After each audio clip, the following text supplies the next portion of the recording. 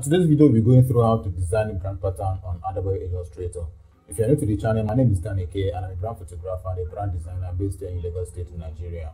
So recently, I did a video on designing a swimwear brand. I'm going to link it to the description. And remember to subscribe to the channel and also hit the notification button for subsequent videos, as every week I upload new videos here on YouTube.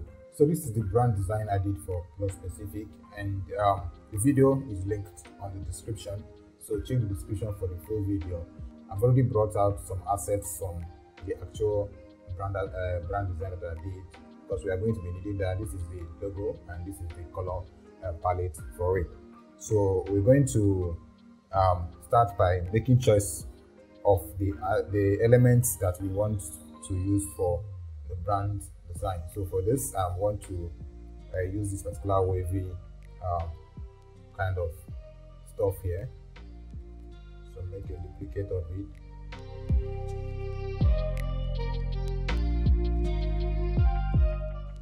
So the next thing I would like to do is I would like to use the name Plus.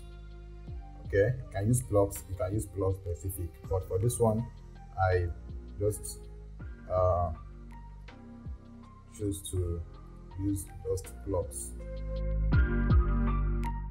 I'm going to add some colors here and need to make any other adjustments. So to create the pattern, I have to select the entire object I have on my artboard.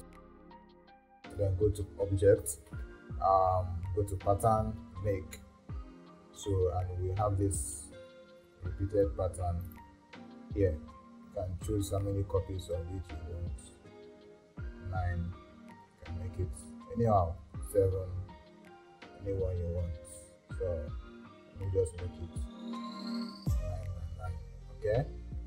Now what I need to do is to make some adjustments. You can see some overlaps here. I don't want that, so I'm going to move some assets here.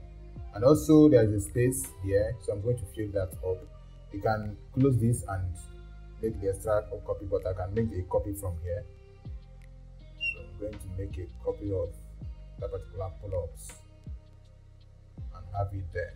And also change it like this. Yes, I think I prefer this, so that it can be read from different angles. And once you're done, you can rename it. You can click Done, and it will appear here on the color swatches. So I'm going to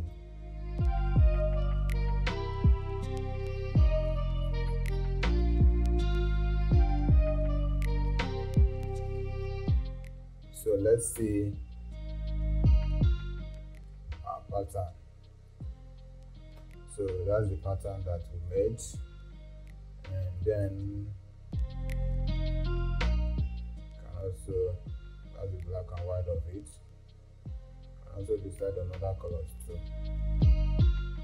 So let's see how it will work with other colors. So yeah, that's the pattern.